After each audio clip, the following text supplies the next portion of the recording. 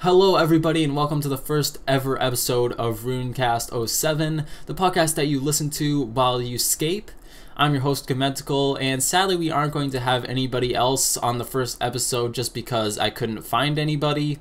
I was going to have a co-host named Katsuo RS, that's his YouTube channel name, on here, but sadly he's too busy with in real life stuff and he hasn't been posting at all on YouTube for a while, so I didn't want to keep postponing this upload, and I just decided that I'm going to do it by myself, which isn't really the end of the world, but of course I think you guys and myself would have preferred if we could get somebody else on the show, but I'll pull it off by myself, no big deal.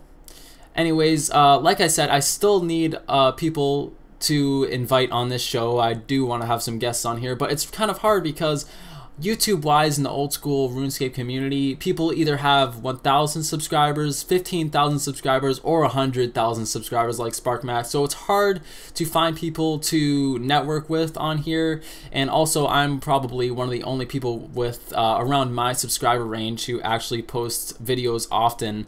And also, before we get into the discussion, I just want to let you guys know that if you did enjoy this, then please leave a thumbs up, comment, maybe even a favorite, because I need to know if this is worth doing, because I spend hours getting all this gameplay and footage for the podcast and also thinking of all the topics and what I want to discuss, and even in the future gonna have to get some guests on here, so I want to know if this is worth doing. So if you guys do enjoy this, and you gotta let me know by leaving a thumbs up, comment, favorite, subscribe, you know, whatever, because yeah, like I said, it's a lot of effort that I put into this, and also I read pretty much every single comment and I respond to most of them, so yeah, please leave a comment and tell me what you think. So let's get into the topics for this video. What I'm going to be covering today is the new continent, bounty hunter worlds and craters, the Artisan skill, and some other stuff. So the first topic, like I said, is the new continent, and this is said to be 50% of the way the RuneScape world is now, so 50% of that size, so it's gonna be fucking big. And they're gonna be adding like a coliseum, this port, and you're gonna have to like cross a sea in order to get there.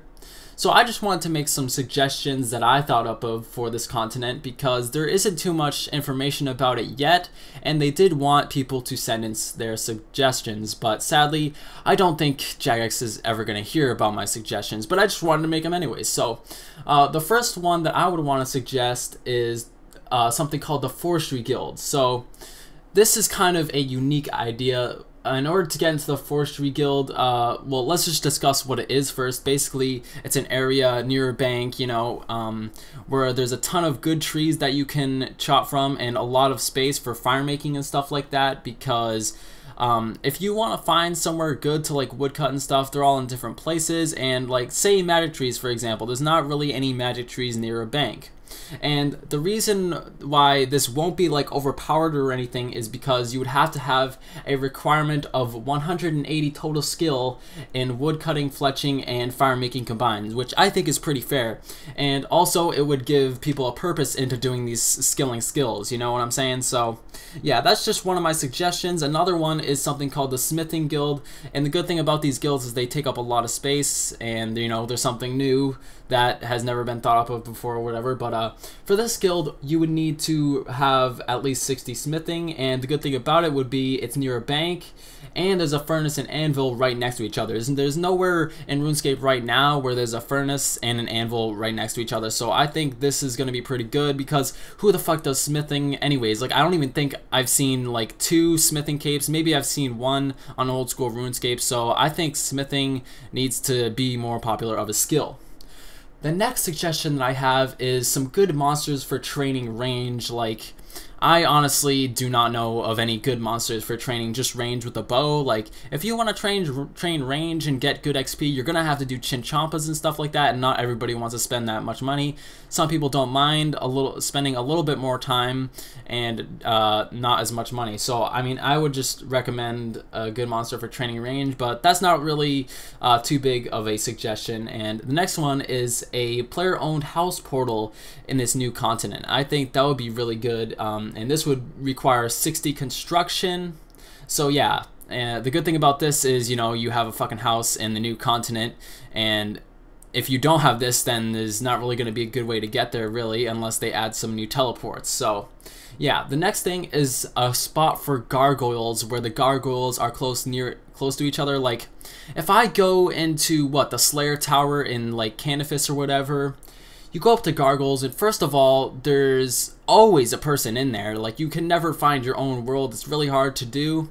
And also, the gargoyles are so spread apart that it kind of makes it an annoying task. Like, literally, I get gargoyles every other task from Duradel, which, I mean, I'm not going to consider it a bad thing because they are good XP, but they're just not AFKable, and I don't really like that. But that's all my recommendations for the new continent. I don't really know too much about like what they're going to be adding onto it. Like I said, there's not really much news, so I just wanted to give my suggestions. And I know they're talking about adding like a new Coliseum, which is kind of going to be like the duel arena, but there's still like not enough info for me to continue talking about it. So we're going to move on to another topic here, which is the new bounty hunter worlds and craters. Now, this is kind of a controversial topic because, of course, we would want Bounty Hunter to be added in the game. You know, I'm not even a PvPer, and I don't mind it being added into the game. You know, like, if it is added into the game, it's not going to negatively affect me, and it's going to positively affect other people. So, of course, I want it to be added into the game. But the problem is there's not enough people PvPing already in just regular PvP worlds or in the wilderness. So if you add this into the game, then it's going to divide the PvPing population even more. And even like if I wanted to go PvPing, I probably wouldn't be able to find anybody. So I don't think we should be focusing on adding this update into the game yet. But if we were going to add it into the game, I would go with the Bounty Hunter worlds, because if you added Bounty Hunter craters into the game, I mean, I don't really know too much about them, but honestly, like, if you added a bounty hunter crater into every single world, like, what world are you going to go in to go bounty hunter, you know? So if they were going to add craters into the game, it would only have to be like in a specific world, and then in all the other worlds in the wilderness you wouldn't have that crater. But that would probably be really hard to do. So I think just for the sake of easiness and also like relevance or whatever, like easiness to find other people, bounty hunter worlds would probably be a better option. But like I said, either of these, you know, we probably shouldn't be adding them into the game yet, because we don't have a high enough population of people doing PvP. And I would love to do PvP and stuff like that, but I've never really PvP'd anyways, because I've always liked having a high defense level, and I know that's not good for PvPing, and also I just never really tried it anyways. So, you know, it's kind of like a snowball effect. The higher level I get, it's like the harder it is for me to start PvPing, because all the people my level are already really good at it and stuff. And I would also need to get stuff like a fighter torso and all that stuff, and barrels gloves, which requires doing mini games and questings. So that's not really something I want to do at the moment, but maybe I'll get around to doing it. I'll probably get raped in the first couple of weeks that I try PvPing, but maybe I'll get good at it someday. But anyways, getting a little off topic here. The population, you know, we really don't have the population to be sustaining all of these new updates. And what we need to do about this is obviously advertise the game. Like, back in the day, how did people even find out about this game and start playing it? Well, I know that this game was a big thing on Miniclip back in the day, and also people just found it on Miniclip and then went to tell their friends at school and stuff like that. But like, you're not gonna go to school now, like, and you're in high school talking about RuneScape 2007. So really, Miniclip is, or something like that, is really your only option. So I think they need to go on websites and put advertisements out there about the game so we can get more people on here. And actually, the population is already increasing. I noticed we have, like, I'd say 20,000 people on the game at a time, but it's still not enough to sustain all of these new items and all of these economic changes and stuff like that that are being added into the game, and all these updates. Like, if you look at the new clue rewards, pretty much all of them are worthless. So I knew this would pretty much happen, so that kind of sucks. And like I said, what we need to do about this is advertise the game. we need to get it out there to new people who are noobs, because like if you look at the economy now, like say I'm doing gargoyles or something, I get a granite mall drop and it's completely worthless because everybody's a high level in the game, because most of the people who are playing it are people who have been long-term fans of the game. There's not really any new people who just found out about RuneScape and they never knew about it before and they just started playing old school RuneScape, you know? So we kind of need to advertise the game out there, I think. I mean, I don't really know completely how we're going to do that, but I think it's something that needs to be done if we want to keep adding a ton of big updates in the game, such as the new continent, or else everything's just going to be worthless. Like all of the high level items and stuff like that, they're all going to start crashing, and the game's not going to be any fun for, you know, like grinding towards all those high level items because everybody's going to have them. So I think, you know, like I said, we need to get more people on the game. And that's what is going to allow the bounty hunter worlds and creators to be added into it, because at this juncture, you know, we don't have enough people to sustain the PvP community if we're going to split it up with bounty hunters. So yeah, but I would want it to be added into the game world-wise instead of creator-wise. But you know, it doesn't really matter what my opinion is on creators or worlds because I'm probably not going to be doing it anyways. But you know, I just wanted to give my 2 cents on it. So the next thing is about the artisan skill, and this is kind of the same thing with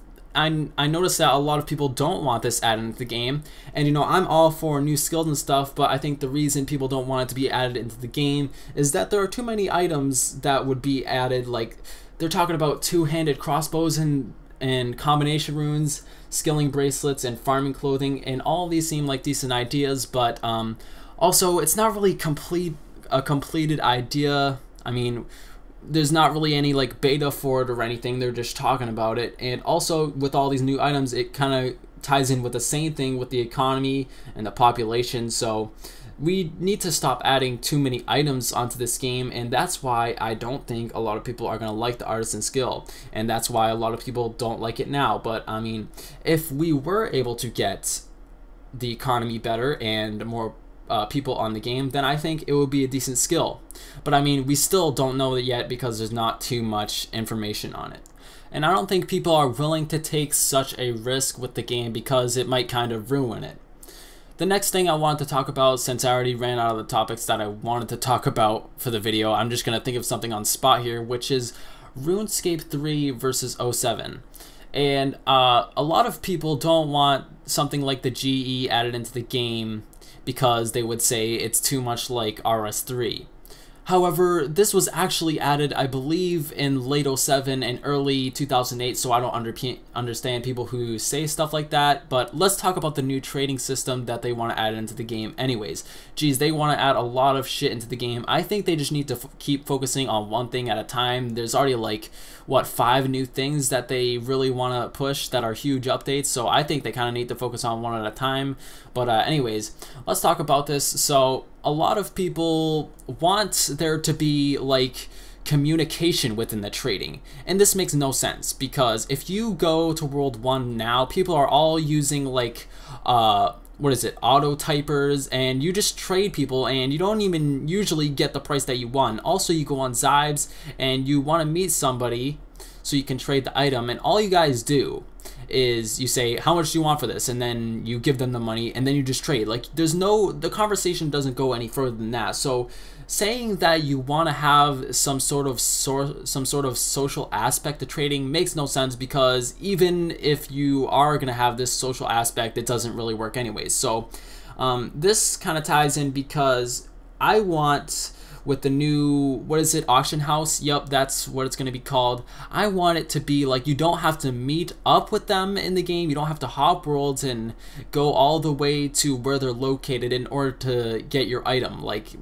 it is at Zybes. Like, you should be able to go to your bank, right? And there is some interface that you can go through to where you guys trade and you're in different worlds and in different banks, and it actually works out. I think that would be really great and a huge time saver. So yeah, that's what I would want for the new trading system. And what would be nice, I think, is like, you know, there's a list of people who are buying and selling it, and you just click on it, and then if they're online, it sends them like a message saying that somebody wants to trade with you, and then you go into the interface at a bank and you guys are able to trade or something like that. So that's what I would want with a new trading update. And the next thing about RS3 versus 07 is the full screen mode that I made a video on. Now, I know they're not going to be able to actually make a full screen mode in a new hood, but at least what most people want, I mean, and I'm sure what most people have thought about, is they want to have the client or whatever, or the actual game, be able to be, the size of it be enhanced on their screen. Like, you drag it out and it covers your full screen. Like, no hood change, there's not like a full screen option, but you're just able to make it bigger on your screen. Because like I said in that video, if you open it up right now on most people's computers, it only fills up like 1/3 of the size of their screen. And if you want to get it actually full screen, you have to change your screen resolution. And a lot of people don't know how to do that, and a lot of people don't want to do it because it's pretty tedious, and you know, you can't really fit anything else on your screen when you have it on full screen like that. So I mean, that's another thing that would be nice for them to add to 07. But like I said, you know, they kind of need to focus on one update right now. Like, they're trying to push Artisan, Bounty Hunter, the new continent, the new trading, and a ton of other stuff. And I think if we really want to get something done on this game, then we need to focus on one thing at once. I mean, I'm not saying that all these updates aren't good and stuff. I mean, I like all the updates. I'm always for updates, as you guys probably know. But the game is just not ready for all of them at the moment. You know, like I said, we need to get more people on the game. But let's talk about a new thing, which is legacy. Now, I know a lot of people like this idea and stuff, and I don't mind it really, but to be honest, I don't think it's ever going to work out, because pretty much in any combat situation, either legacy mode or evolution of combat is going to be better than the other. And if you're trying to appeal to new players and one of them is always better than the other, or it's, you know, even split up, like PvP is better with legacy and PvM is better with evolution of combat, like that is going to confuse the fuck out of new players, because they have to deal with two combat modes.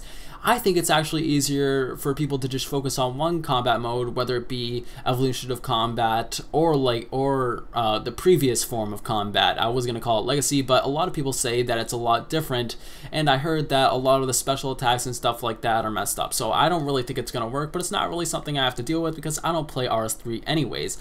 Old school is the way I prefer to go, and will probably always go, but I'm not going to go hating on people who play RS3 because I don't really give a fuck. I'm not trying to hate on RS3, but the economy in that game pretty much sucks dick, and we need to learn from the previous mistakes that were made. And actually, jagex on old school RuneScape is doing that. They make great updates, and they always pull every single one. Some don't even need to be pulled, like, you know, I'm talking about like simple quality of life updates, but they still pull them anyways because they need to make sure that everything they're doing is good by the community. So I don't really see how it's possible for the economy to really completely crash, but we want to keep it as good as possible. So that way, you know, eventually at one point, you know, bandos and stuff like that, all that wealthy stuff, like the BGS is what, like 6 mil at the moment. We don't want that. That's, you know, an example of how the economy is kind of starting to crash, because everybody's getting to a high level, and we don't have a ton of new people coming into the game. So that's what we kind of need in the economy. And the last topic that I want to talk about, which is more like in real life sort of related, but it still pertains to RuneScape, is how I actually got into the game. So back in the day, I used to play Diablo 2, and if you don't know that game was the fucking shit. I literally played it when I was like 8 years old, so I was playing like rated M games with a ton of fucking swears and blood and fucking combat when I was like 8 years old, and it was the fucking shit. And then I played that for a couple of years. I wasn't really good at it, but yeah, it was fun. And eventually my cousin showed me RuneScape. He lives in Maine and I live in Massachusetts, and one time I went over and he had like all this mage stuff on, and it kind of looked like Diablo. I'm like, what is this? And he's like, RuneScape. So eventually I checked it out. My brother also checked it out, and he's 2 years older than me. Right now I'm 16 years old. I know a lot of people are surprised when I tell them that, because I guess I'm such a fluid commentator or whatever, but yeah, I'm 16 years old and my brother's 18. He needs to get a fucking job. He has no job, and I'm getting a job at Dunkin' Donuts in August. So that's gonna kind of cut away from my time. But anyways, back on the topic here, we both started playing it and stuff like that. I had an account for, I believe I started in, I think, late 2006, and then I went to the beginning of 2011, which is when I quit, and I had 99 defense and 99 magic. But anyways, me and my brother would play the game, and my brother eventually stopped playing after he had addy stuff. He got banned actually because he did that free armor trim scam, and I think it was like for addy plate legs or something, and it actually worked, and then he got banned, so he just never played the game again. But I still play this game, so I quit for like a couple of years, and I had a Call of Duty YouTube channel, and that didn't really go as planned because, you know, I was only like 13 and I was considered a squeaker, but eventually it led to me being able to have good commentary skills, so I don't regret doing that. But I'm definitely glad that I started playing this game again. I found out about this game, I believe, last May or June, around there, and ever since then I've been like gaming all the time. I did take a little break for a while, I think for like maybe 2 months or something like that, and that's why I had like a low amount of uploads, because I was playing Minecraft.